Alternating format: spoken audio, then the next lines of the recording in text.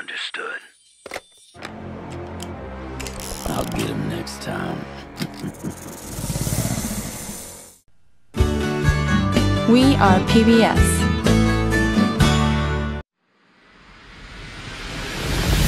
Welcome to Happy Tree Friends Academy. This operation is rated as Rank S. Since the creation of the Academy, it's probably the most important mission assigned. Mission will be to prove the existence of these substances and bring it to the Academy safely. Where's the admin board located? The harmony is scattered. I already made my choice. I know there aren't any good options. But with the help of everyone, I'm sure I can save him. I need the assistance of every tree friend possible.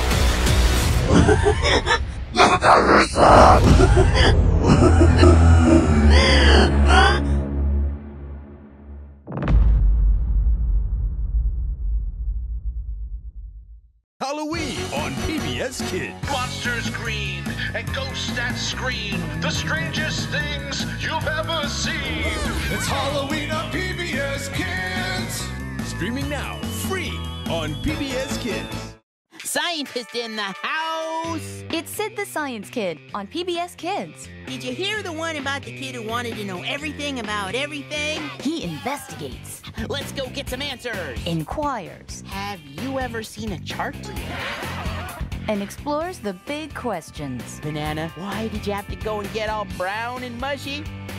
It's Sid the Science Kid, weekdays, only on PBS Kids. See you later, scientists. High four! What's going on? That's a good shadow. Hey cool cats, I'm Dr. Universe, here to answer your baffling science questions. Like this one. Can you hear in space? It's pretty quiet out here between the planets and stars.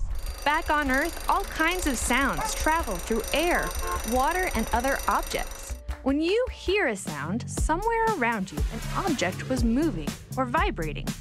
If you've ever strummed a rubber band, you may have seen this in action. These vibrations travel through a medium like air.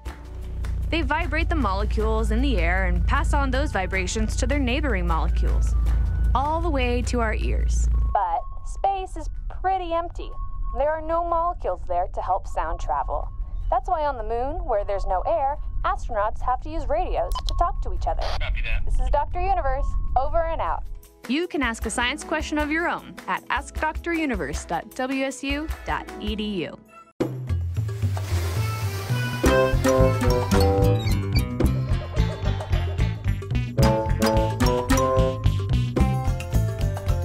This program was made possible by contributions to your PBS station from viewers like you. Thank you.